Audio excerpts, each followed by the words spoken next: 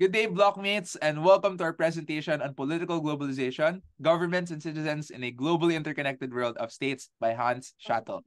I'm your first presenter, Zen Borja, and together with me are my fellow groupmates and fellow reporters for today. I'm Enrico Yap. I'm Kian Fong here. I'm Moica Dumlao. And I'm Kisha Carlatan. There we go. So before we proceed to the presentation proper, we'll be presenting a game first, just to get everyone's hyped up. For the sake of this game, the group was divided into two. So we'll have Marco and Kian go up against Kira and Enrico. So also for the sake of this game, they were not informed of the answers beforehand. So this will be a very fair game, and I hope that we'll have fun. Let me just share screen the game.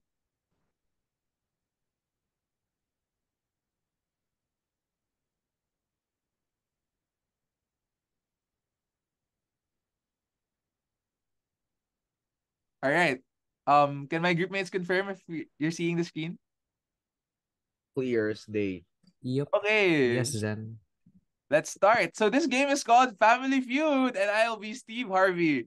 We'll be playing Family Feud. So for those who don't know the rules, basically we'll just have one category or one question, and then each group will take turns naming answers or phrases or words that fall under that category or question. So it will be Kian and Marco against Enrico and Kira. For the sake of this game, they'll be alternating. So I'll just call you guys. And you guys give me an answer. You can only have 3 mistakes, and once you get 3 mistakes, you're out of the game. All right. Moving on to the first question. What do you guys think is a nation defined by? Let's have Kian and Marco first. And then immediately Enrico and Kira.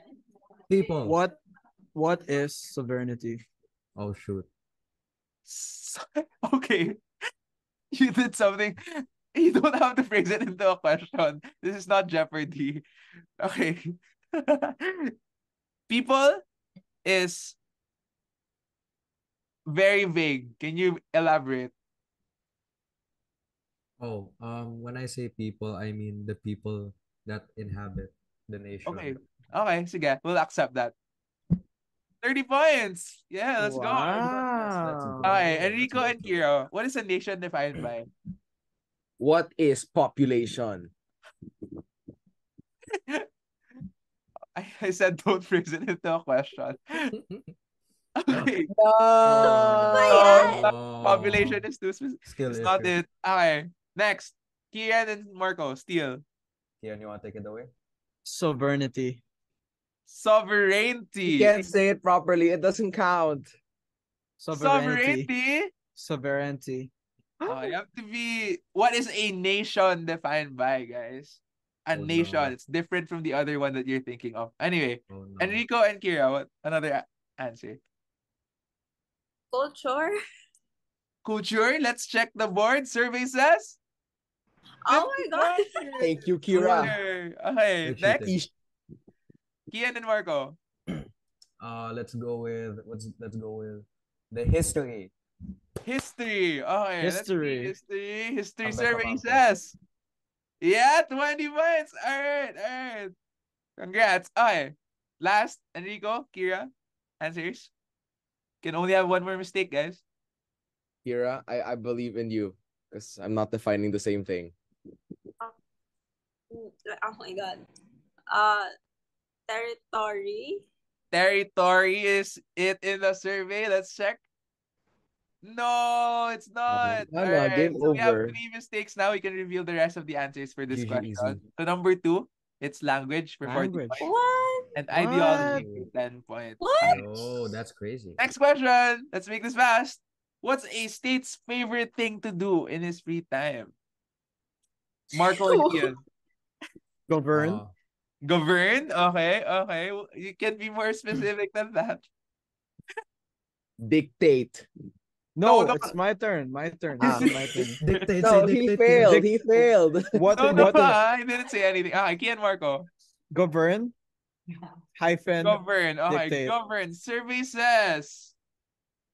Oh no. Okay, you have to be a little bit more specific. What kind of governing? Okay, Enrico and Kira. Kira, my turn. Okay. Exploit.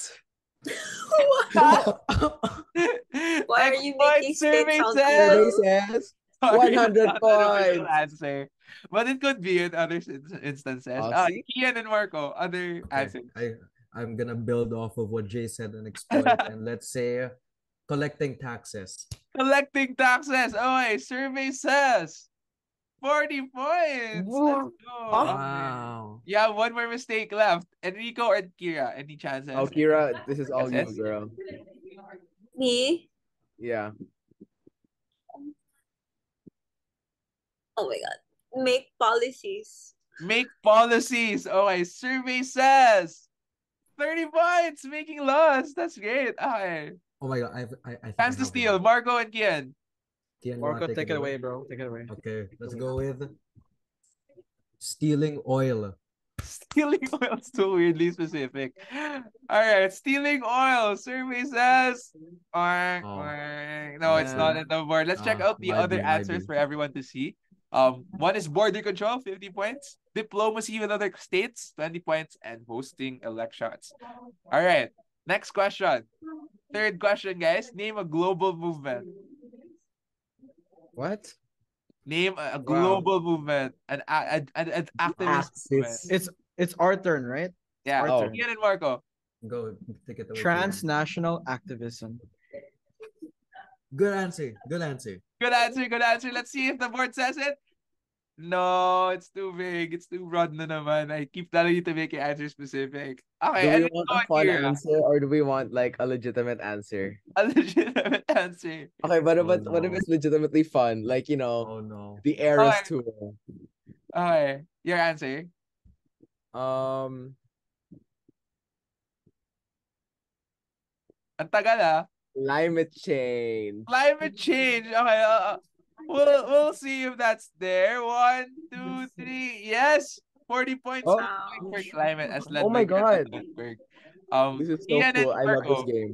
I'll take it away again, Marco. Trust me on Yeah, this one. I trust you. I trust you. Black Lives Matter movement. Black Oh, Lives oh Matter my God. survey That's says so good. 50 points. Oh, you're so Alright, good. You're alright. so good. Good one. Enrico, Kira, chance to steal. Can I Kira? say Go. feminism? Feminism. Is feminism there? Yes, Me Too Careful, movement. Vincent. That's good. Why is Okay. it 10 points? That's 10 points. Kian, Oh, sexist. so Vincent, are you I got- devaluing We the surveyed a lot Are of you people, ah. devaluing the women? No. Alright, Vincent talaga? Ian and Marco. Kian, I think I got Marco, one. let me oh okay. Go. Oh, Go. Go. okay, let's go. Let's go with LGBTQ movement. Let's go. LGBT movement. Same answer, Let's see, same survey answer. says. LGBT movement. Let's There, go. it's the Pride movement, 30 points. Very Let's go. unspecific. Alright. Okay, we have one more answer on the board, guys. Can you guess what it is? Rico, Kira. Hint. Call a Hint, friend. it's not happening in the country. It's not happening in the Philippines. What? 5, 4. Atheism. What? No. Survey says atheism. Wah, wah. Okay, Kira, Kian, Marco. Let's go, guys. World Trade Organization. Oh, World Movement. Trade Organization. Sige, let's see if the survey says siguro anti-World Trade Organization protest. Yes. That's your third mistake. All right, so let's review the rest of the answers on the board. Number 4, that the one you didn't guess, is the anti-war protests against Russia. Okay, next category, guys. Name 6 things you'd expect to see in Marcus's home. This was a little bit fun. Me first. oh my god. Okay, Jay and Kira. Italiano gold. Italiano gold. That's so Okay, specific. let's see if No. that's on the board. Survey Oh, that says has to be. Italiano Come gold, on. 5 points. 10 points. Okay. I Marco demand and a Kian. recount. Another fun answer. Kian, do you want to take it away or do I? Barong. Barong. Okay, Cook, sige. let him cook. Barong. Is Barong Boring. in the board? Barong is not on the What? board. Enrico, Kira. Can I answer? Yeah. Yes, Kira, go. Imelda's shoe collection. Okay, the shoe collection is that on the board? Survey says 50 points. Let's go. Okay. Okay. Um, Kian, Kian, I think Marco. I got one. All right. Let's go with stolen money. Stolen money. Confidential funds. Okay, I don't. Okay, let's just see if that's Okay, on it's the getting very board. political. Unfortunately, not. It's not on the board. You know why? Because the stolen money is still missing. Okay, Oh, Ian, very smart, very smart. Enrico, That Kira, is true. Um, stolen paintings. stolen paintings. Okay, Leonardo da Vinci, Marco, Michelangelo. Let's see. 1, 2, 3. Stolen painting survey says 40 points. Wow, you're on a Yeah. roll, guys. You're on a roll. Wow. Okay, Kian, Marco, bawi naman. We have one last mistake. Good luck. Jump. Okay. Let's think. Make it fast, guys. 5, 4, 3. Let's go with uh plane ticket. Plane tickets. Plane tickets. Oh, yes, sige. Survey says plane tickets. It's one-way ticket to Hawaii. Yeah. 5 points. Why is it only Alright. 5? That's a good one. Okay. Let's see the other answers. This was just a fun question. Jewelry for 30 points. And then baby pics ni BBM for 20 points. Oh All my right. God, I cannot believe jewelry is you get more points for jewelry than Taliano Gold. Come on, that one's All right, sorry. Blame the survey. Blame the survey. Last question, guys. Last question for this icebreaker game. What are the different ways a marginalized group fights against the injustices a government does to their community? Marco and Kian, go. Do you want to take it away, Kian? Empowerment. Empowerment. Is Oh, that wait. here in the question in the survey answers? Empowerment. Yep, 20 points educating the masses. All right, next. Enrico, Kira. well, um, giving them a platform. Giving them a platform. Okay. Survey says giving them a platform. Not here. All right. Let's think of more like general Mm. ways people turn out to demonstrate. Kian, Marco. I may have one. Okay. Protesting. Protesting. Oh, that's a Survey good one. says protesting. Is that on the board? That's on the board. Let's It's 50 go. points. Let's go. Let them cook. Jay, Kira. Speaking up. Speaking up. That's the Okay. Isn't that same like thing. That's the That's protesting? the same thing. Maybe Okay, we'll get that point speaking too. of is not on the board. Marco, Kian, Steele. All right, I think I have one. I think one of them is voting for the right president. Voting Voting. on the board. Survey says it's supposed to be an answer 6, guys, but there's a typo. But Voting there's a typo. Yeah, Answer voting. 6, voting. Answer 6 is voting. All right. Nice. Jay, Kira. God. Girl, I don't know. I'm out. I was gonna say the same thing lang. Alright, so our final group just backed out. No, I backed out. Kira, keep going. Ay, sorry. Sige, I'll give you one last chance. Wow, not all. Oh my God. What if I say revolt? Revolting. I don't have any more access to click. So. Okay, let's reveal the rest of the answers for everyone to see. I hope you're having fun, guys, with us. Civil disobedience for 40 points. Obedience is revolting. Okay, but you have to be more specific. Prayers for 30 points and then procession Specific? for 10 points. Aba. Okay, So we pray to the gods. Oh, let's that's end this perfect. presentation and move to the official Canvas deck. So yeah, you might be wondering while we move to the official presentation. You might be wondering why we played that game for you guys. So today we'll be discussing a lot about political globalization, and many of those concepts and keywords that you just heard were actually taken from the presentation and the reading that we're going to discuss today. Let me just prepare this presentation. What a lovely presentation. Thank you, Thank Kira. you, thank you, thank you. Lu, Kira, Tan are very hardworking creatives. So yeah, guys, welcome back to the presentation. So this is really where we get into the nitty-gritty part of our reading, which is entitled "Governments and, and Citizens in a Globally Interconnected World uh, of States" by Hans Schattel. So yeah, let's move to the first slide. So the rise of globalization has ignited a debate on the role of states in globalization and how exactly globalization affects states in the modern world. So early speculations from initial thinkers and experts suggest that globalization have rendered nation states obsolete. There are also contrary opinions that argue that states are actually gaining new sources of power. So in this scenario where globalization is becoming very rampant in society and is basically subsuming into every aspect of modern society, there's a tension between whether states are actually losing power or gaining power because of the integration of different things such as economy, such as politics and policy, and even activism across different state borders. So in this presentation, we'll dive deep first on whether or not these states are actually gaining or losing that kind of power because of globalization. And with this debate are many arguments for and against it. Firstly, is on how globalization reduces state power. In this case, experts say that globalization, or at least Hans Shatta, mentioned that globalization actually reduces state power through a lot of different means. One is that power is generally dispersed beyond the state. This means that political conventional powers of state that states used to have, such as policy making, such as being able to implement justice to their constituents, have largely been relegated to international institutions and other international entities. And this thus means that states have reduced their power over to control over their citizens.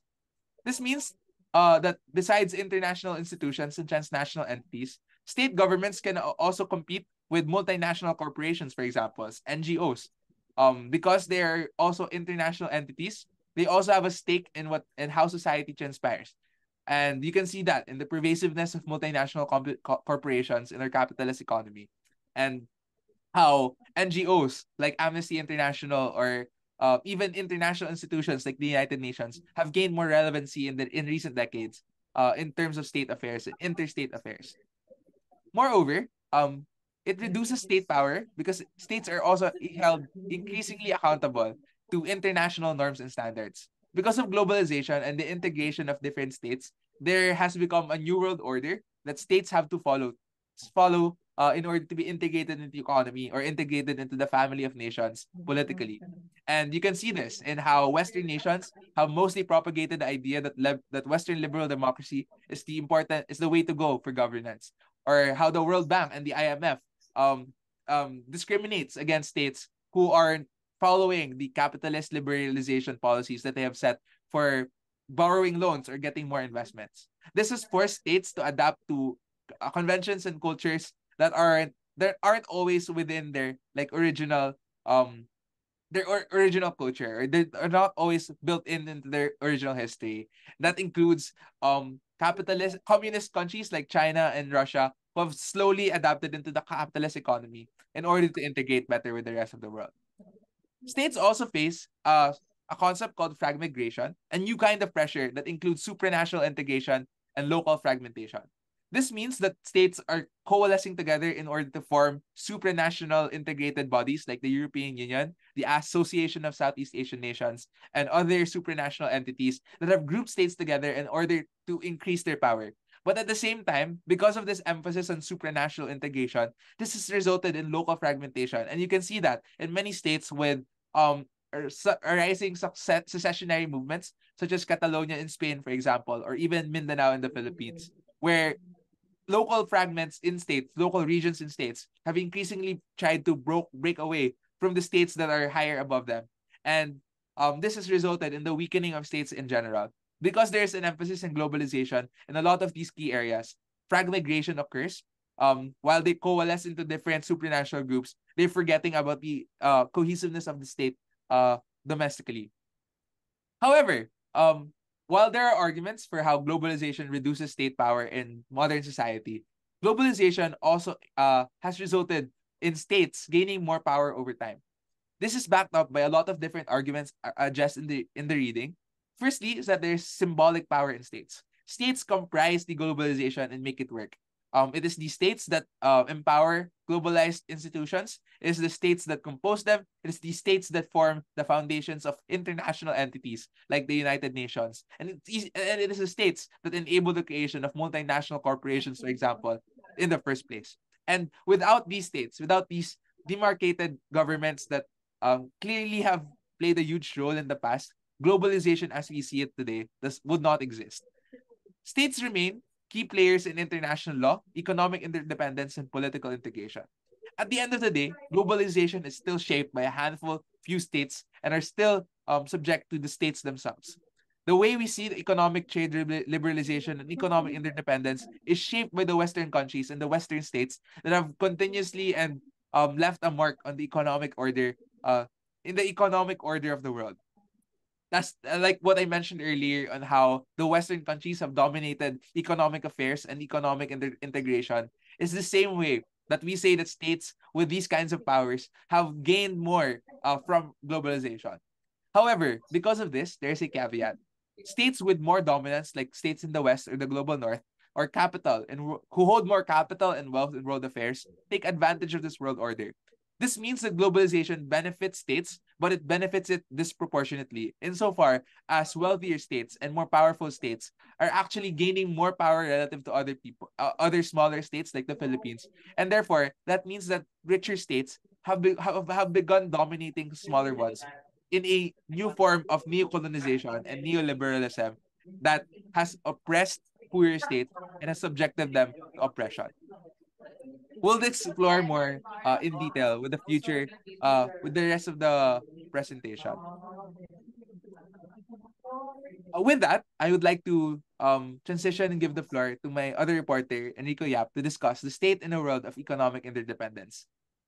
So thank you, Vincent. So before moving forward, I'd like to quickly redefine neoliberalism. So it's a philosophy, or rather a policy model, that affects both politics and economics, since it seeks control over economic factors between both public and private sectors. So primarily characterized by a belief in limited government intervention in the economy. It's pretty self-explanatory. So it also emphasizes individualism and competition, and lastly, a commitment to the free market capitalism. So it's no surprise, however, that such an individualistic approach towards the economy would pose a doozy against the modern interconnected world. So globalization is arguably one of the greatest things that has happened to human society. We live in an unprecedented period of technological advancement and cultural exchange, but globalization essentially boils down to the childhood adage of sharing is caring. And just like children, you can expect to find a few who don't exactly want to play along. So globalization has led to the borderline unification of economies around the world. But because of neoliberalism's emphasis on deregulation, privatization, and free trade, it's essentially presenting nations with an ultimatum. So you either get with the program, which is conforming to the principles and keep up, or you get left behind, or you put yourself at the risk of being left behind. American journalist Thomas Friedman, an advocate for neoliberalism, coined the term "golden straitjacket" to describe the constraints some countries may face when they adopt a new set of free market economic policies and globalization principles. So why straitjacket? So when you think of it, it usually connotes restriction. So they're usually meant to keep patients tied up at a mental institution so that they don't hurt themselves. But in this case, he adds the word "golden" to signify that these constraints are desirable or beneficial, to the country. The golden straitjacket refers to a set of economic principles that include free market principles such as privatization, deregulation, fiscal discipline, free trade, and an openness to foreign investment. So countries that choose to put on this metaphorical jacket commit themselves to implementing these neoliberal policies as a way to promote economic growth, attract foreign capital, termed the electronic herd, and become integrated into the global economy. So unfortunately, we don't live in a utopia, and there are a few constraints that come with negative constraints that come with wearing the straitjacket. namely that it limits a country's ability to implement protectionist measures, subsidies, or other interventions that may be seen as necessary to protect domestic industries or to support social welfare programs. So it can also restrict the government's ability to regulate markets and industries in the interest of public welfare. In other words, this results in a loss of economic sovereignty for states as they become increasingly dependent on global capital for growth. So the question becomes, why would anyone put this straitjacket on? Well, there are a few benefits naman. Friedman wasn't like completely stupid. So he argues that it can bring economic benefits. It can attract foreign investments, stimulate economic growth, and lead to greater prosperity.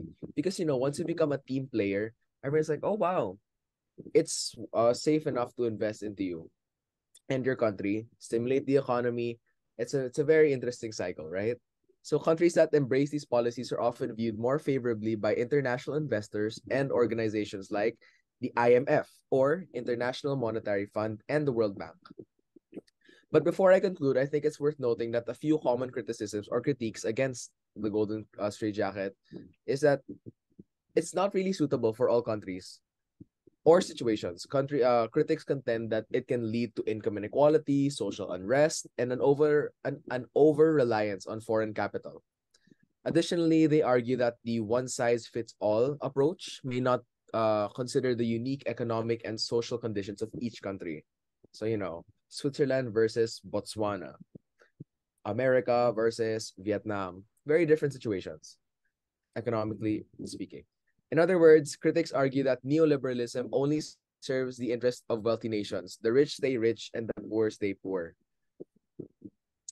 Yeah, so it often leads to worker exploitation rather than opportunity, again, for the benefit of wealthier nations who take advantage of the raw materials and cheap labor available in these poorer nations.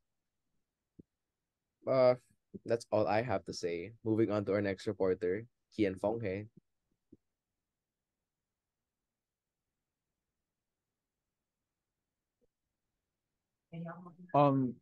Zen, you're muted. You muted, Zen. Oh, sorry. Technical problem. So yeah, before Kian, we'll be moving first to the economic and political integration of the European Union. So thank you, Jay, for discussing how nation states have generally become more integrated economically. But as a result of globalization, since globalization is not just happening in the economic sphere, we're also looking at the political globalization and how governments have integrated into supranational bodies of political of of of the same political entities. And a closer look to that would be the European Union.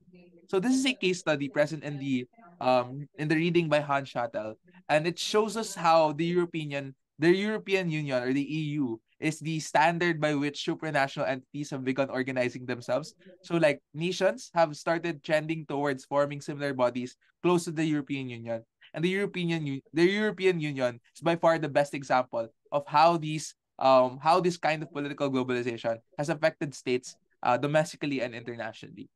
So there are many different ways of looking at this.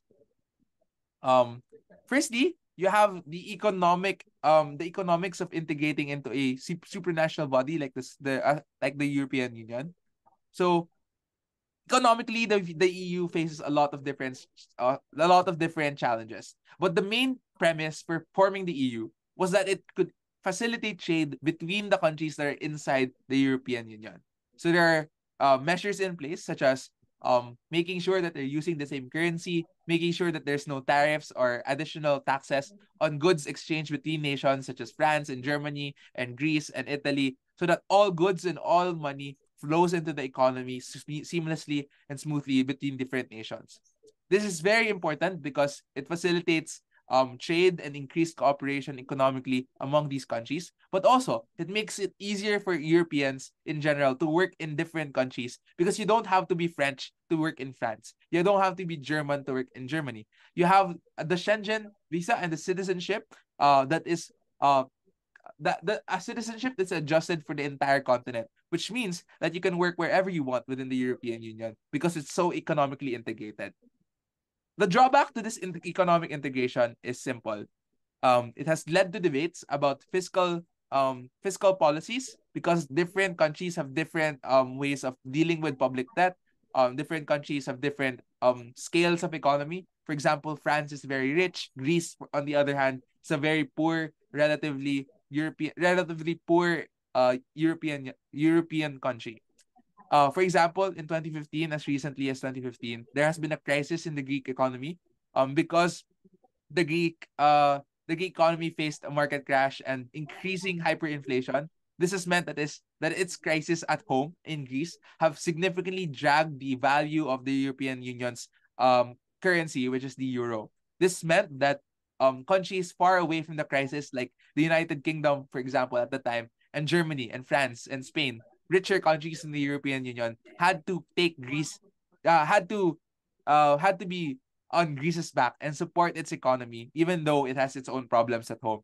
This means that subsidies and safety nets were provided by other countries, and this meant that even in crisis, these countries were together and they were dragging each other down. Despite these challenges, however, the EU has been moving towards more integration, including in the sector, insofar as it's unifying policies, it's streamlining regulations, it's making regulations stricter and safety nets more effective, so that public debt crisis like the one that happened in Greece many years ago would not happen again. Politically, however, the EU is also existent as a governing body among the European countries. The EU has been criticized for its democratic deficit, which refers to the lack of the popular representation and the role of national elites in shaping EU policies. Because the European Union is integrated politically, it has the power to create laws that supersede domestic laws, for example, that are made in their home countries. So if the EU or the EU Parliament creates laws and bills, that automatically overrides bills that exist in your home country. This means that there is a larger government that is more powerful than the government that you have at home. And this is criticized because it reduces the power of the citizens, and this has led to public disenchantment, which means that publics in these European countries have been incentivized to create far right ideologies advocating for more nationalistic policies, such as the one that we saw in the United Kingdom a few years back when they left the European Union because they wanted to get away from the arms of the European Parliament, and they wanted to get away from the kind of intervention on the sovereignty that they saw from the European Union. This disenchantment has been growing on other countries as well, such as in Italy, where there has been such as in Italy and France, where there has been growing public disenchantment against globalists and pro-European Union politicians in their countries. The integration politically of the European Union meant that leaders' stances on European integration and issues can significantly impact their political careers, as seen in the case of Margaret Thatcher. This meant that politicians are no longer just subject to their constituents in their home countries or in domestic affairs. They also have to care about the issues facing Europe as a whole. And you saw this also in the recent European migrant crisis and all the issues facing Europe in recent past. Lastly, but thirdly, is the judicial aspect of the European Union. The justice system in the European Union is primarily led by the European Court of Justice and the European Court of Human Rights based in Geneva. They play crucial roles in setting legal norms and protecting human rights across Europe, and decisions from these courts often force member states to adapt their laws to fit the supranational norms established by the European Union. Similarly to our analysis on political integration, this has subjected states to a higher degree of oversight and the relegation of power that is beyond their borders. This means that European law has to apply to all European countries, and this has effectively reduced the power of states to mitigate and even indict their own criminals. This has both its drawbacks and benefits. The benefit is that it has more people, it has more coherent policies, so that no matter where you are in Europe, if you commit a crime, you can be sued. And there are even systems in place, like the police, the international police in Europe, Interpol, for example, which was led by countries like France in order to police the entire European Union. But also its drawbacks are that countries don't necessarily have more control over their justice systems anymore, and they have to always go to the European Court of Justice or European Court of Human Rights if they need to seek reproach for their citizens.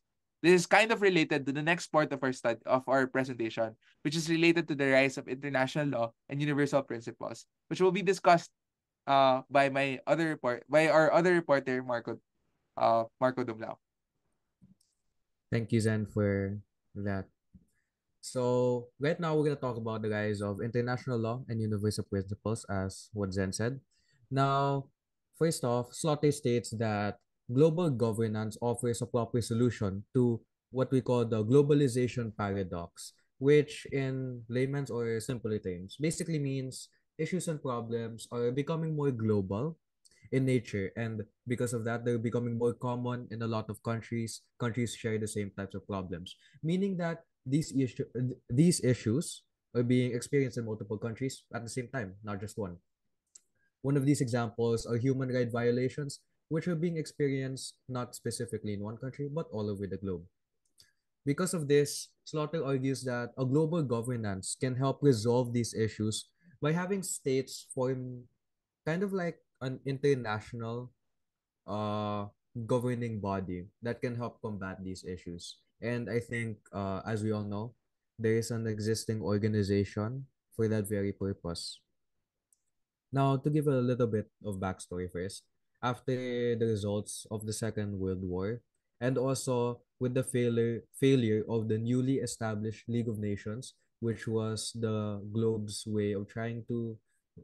first attempt in trying to make an international governing body, the world's leaders wanted to form a more bigger or more cohesive, more fixed international organization that would facilitate global dialogue and mainly promote human rights and freedom, which is now known as, I think we all know, the United Nations or the UN for short. However, there is some disadvantages to this organization, sadly. One of these disadvantages is that countries who once said World War, such as the United States, Russia, and China, have more of a say and influence within the United Nations and also the Security Council. This means that these countries have more veto power, and because of this, they have a bigger influence when it comes to projects and hearings related to the United Nations and also international law. To add to this, committing crimes against countries in the UN would kind of cause difficulties in communication within the organization because it's a bit hard to commit international law crimes and you're getting taken accountable, and the person who took the crime is also having a say in what consequences to do.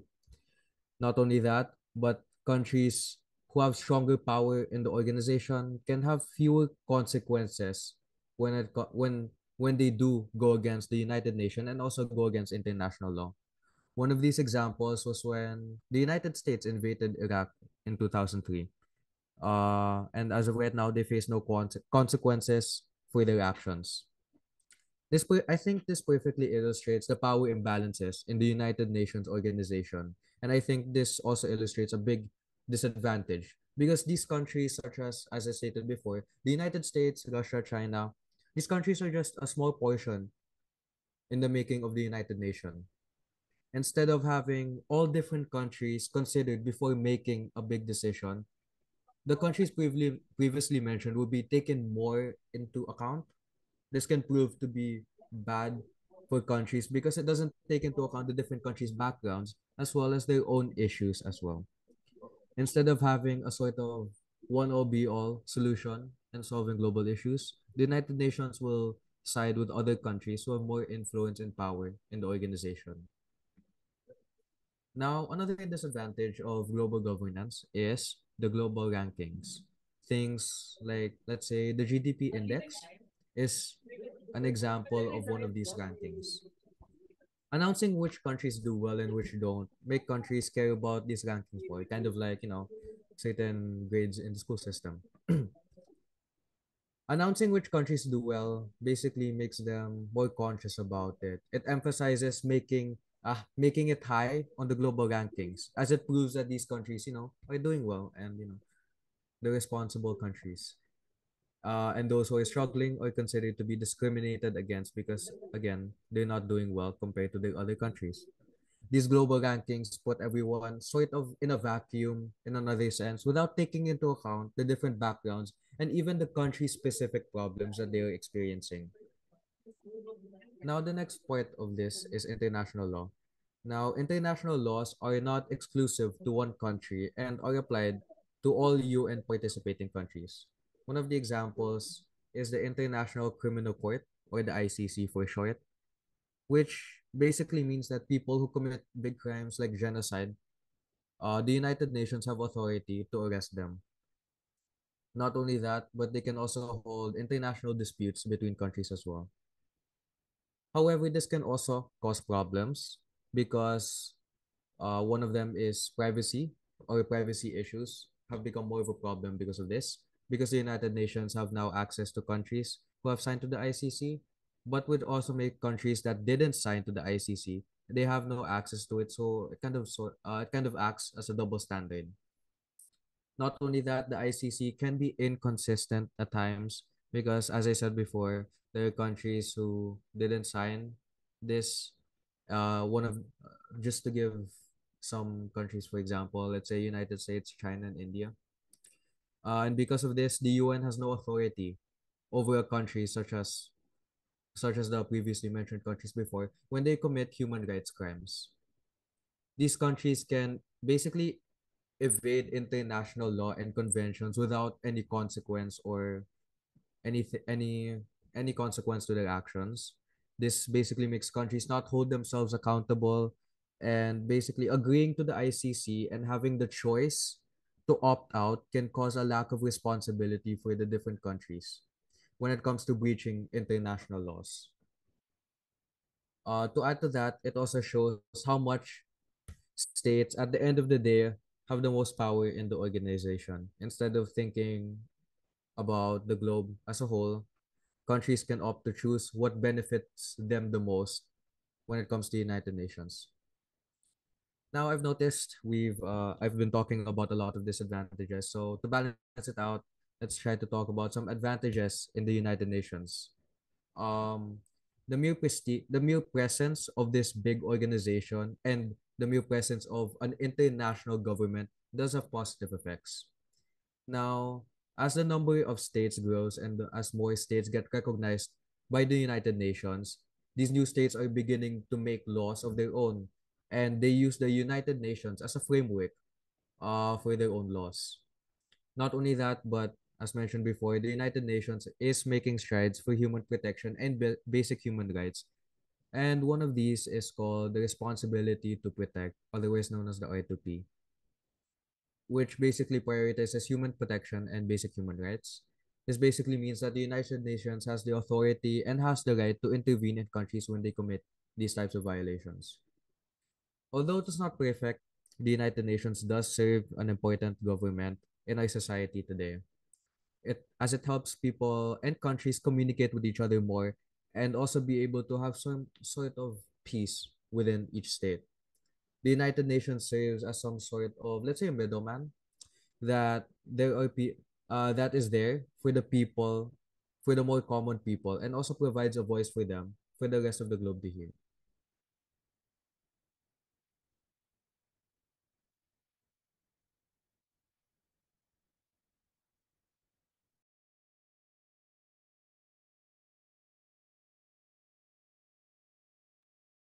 All right, Thank thank you, Marco. We'll be transitioning to the next part of our presentation on states and targets, the rise of transnational activism, by our next reporter, Kian Fong. He? Take it away, Kian. Relating with Marco's point on the positive and negative effects of international government, moving on to transnational activism and delving deep within its details. To simplify, the history of transnational activism begins with Margaret Keck and Catherine Sicking's book, Activists Beyond Borders, as it traces the roots of transnational activism till the 19th century, campaigns against slavery, foot binding for women's suffrage. In the past decades, transnational activism has had a significant impact on human rights, especially in the Latin America, and advocacy networks have strongly influenced environmental politics as well. The authors also examined the emergence of an international campaign around violence against women. Its relevance within today sparks recognition of multiple contemporary social changes on an international scale. As per example, with chapter 5 of the book, the text discusses the connection between violence and human rights, with a focus on the international women's movement. It highlights the importance of the groundbreaking article by Charlotte Bunch, located in Central America, on quote, women's rights as human rights, end quote, which introduced a new approach to human rights and violence. This approach aimed to end the isolation of women's groups and recruit more allies, especially within the Latin America and the Caribbean, and named these similar groups as the International Feminist Network, or the IFN. The text also mentions the UN petition campaign for the recognition of women's rights as human rights, which broadened the scope of the violence theme in relation with Marcus' point of the positive effects of an international government. As the chapter further delves on how violence against women was a latecomer to international women's movement and human rights agenda, in the 70s, it was not a prominent issue. And even the Convention for the Elimination of All Forms of Discrimination against Women did not address it.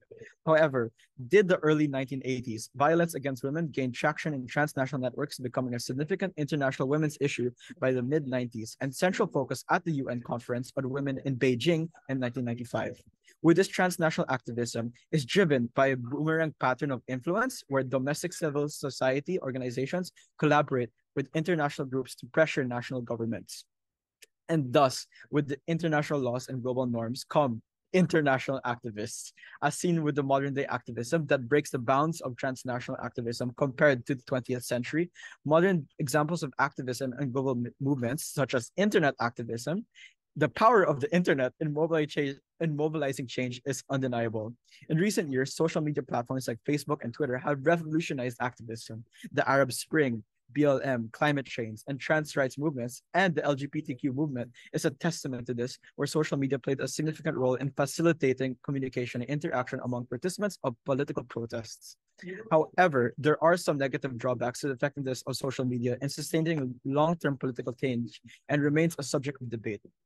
Critics often refer to this type of online dissent as slacktivism, arguing that it relies on users' desire to make a change without engaging with substantial, tangible measures to do so. And with personal anecdotes, this could be seen with many, many comment sections and posts that just don't show relevancy to the actual post itself. And this is what it's referring to. Critics often despite these criticisms, studies have shown that online activism can raise awareness about important political, economic, cultural, and social problems and challenges society is facing.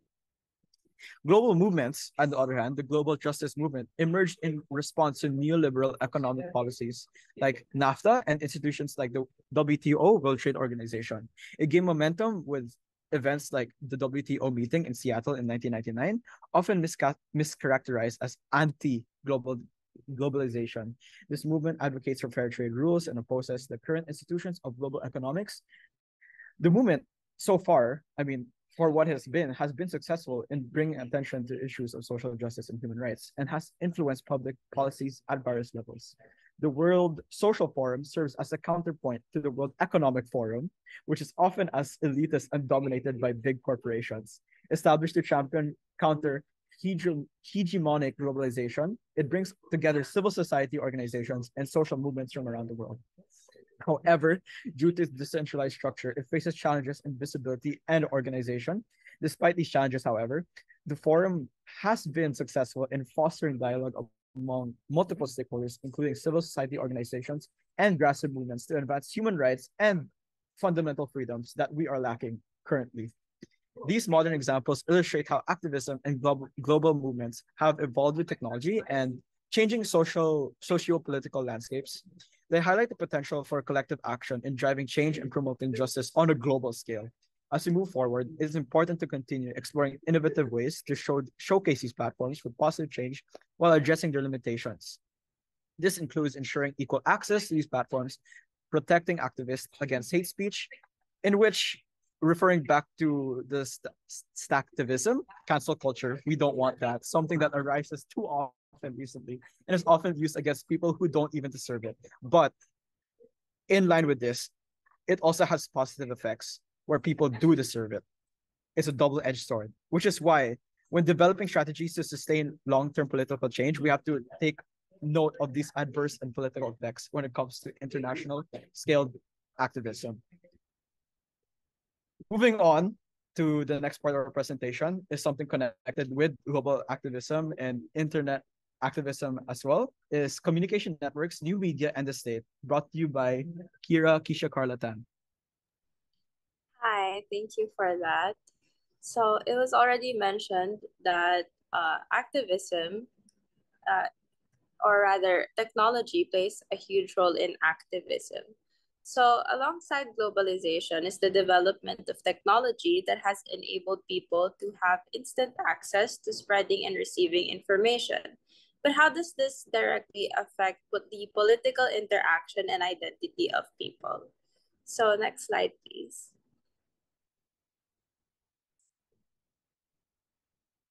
So, is this the right slide? Hi, sorry. Hi. So yeah, there. So it is characterized by the two actors in our environment today. So or in our world rather. So first is that media is utilized by citizens. So it is characterized by the following. So for the people use the internet or technology for networking and connecting to various resources. So through technology and through communicating using the internet, we are able to access and connect with people who are from different places around the world, who have different experiences and who have different connections with other people who also have other experiences. So through these networks, we are able to understand and learn about other people and what is happening in their lives. That could be that is one of actually the important stepping stones in activism. It is knowing the situation of these people. So second is that it has easy access and allows easier awareness and lobbying regarding social issues and challenging the status quo, which was already mentioned a while ago. Because we can this is because we can communicate with people and raise awareness, and we can know what is happening, and we can reach out to people and influence them. So it is a new opportunity to challenge the traditional state of power or the status quo. So the examples here include campaigns against global warming, social movements against the corporate entities or corporate globalization, and the Occupy movement. So it inspires citizen-driven journalism who form alternative media platforms like indiemedia.org and WikiLeaks, leaks who offer different perspectives and challenges the mainstream narrative. So this is all because of technology that gives us so much access and that gives us so much opportunities to do a lot of these things without even leaving our homes. So next actor is the state. So how is media or the technology and the communication that comes with it used by the state? So states are increasingly using strategic communication to maintain their influence. So this mostly implies that they use these new opportunities as a way to propel their propaganda.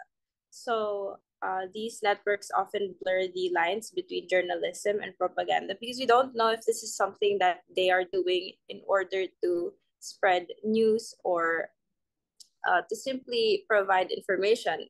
To some extent, it also involves their self-interest and what they want to pursue in this environment. So while technology empowers citizens, it also enables authoritarian states to consolidate power. So this includes uh, publishing or rather going for censorship. So that is how technology is kind of like has two sides of the same coin, or it's a double-edged sword, because there is this thing called censorship, which also kind of goes against the freedom that technology offers people. So another thing is that the state tries to adapt to fit into socially decisive global networks in various sectors, but often focus on their immediate interest rather than global common good. So even if the states, when the states use technology as a way to communicate with people, they tend to try to fit in into what is happening, and to the extent that they forget their own interest instead of which is sorry uh they tend to forget that they also have a responsibility to the people and instead focus on their own interests. So that is all that is for our whole presentation. So Zen, can you All wrap right. up your Thank you, presentation? Kira. So yeah, just building on what the rest of our group has said today. Um, I hope that you guys learned that globalization at the end of the day is a double-edged sword for states both taking part in globalization and being subjected to it in a way that it's both facilitated by the states that have control over these economies and political structures, but also constrained but also constrained states in insofar as it has resulted into the oppression and the different kinds of systemic injustices that have subjected states to more oppression at the end of the day. States here in our globalized and modern society are therefore neither losing their power entirely or gaining exclusive monopoly over citizens due to globalization. What we want to say is that power in this new world is dispersed both horizontally insofar as states and society and civil society and marketplaces have organized around globalized structures, but also vertically across international organizations and subnational authorities, all of which we have discussed today. At the end of the day, states in our globalized society still hold significant power, particularly in setting international agendas and standards. What we ought to do then is to envision a world and be more proactive in what kind of globalization we are willing to embrace, whether that's one that empowers states or further weakens them and further weakens their democratic rights. And that's it. I hope you guys learned a lot from our presentation today. We'll be stopping our share. Once again, I am Vincent Josh Borja. Together with me are my reporters. Can you have everyone I'm Enrico introduce Yap. themselves again? He's Enrico Yap. I'm Kian Fong here. He's Marco Dublao, but He's he's Marco Ah, Dimla. I'm We're Marco still Dumlao. last. I'm Marco Dumlao. He's Sorry. muted just now. Technical difficulties. Sorry, guys. And and I'm Kisha Tan. yes. All right. Thank you guys. Thank you po, sir. I hope that you guys learned a lot. We'll be signing off now. Bye bye. Thank you. Bye. Thank you.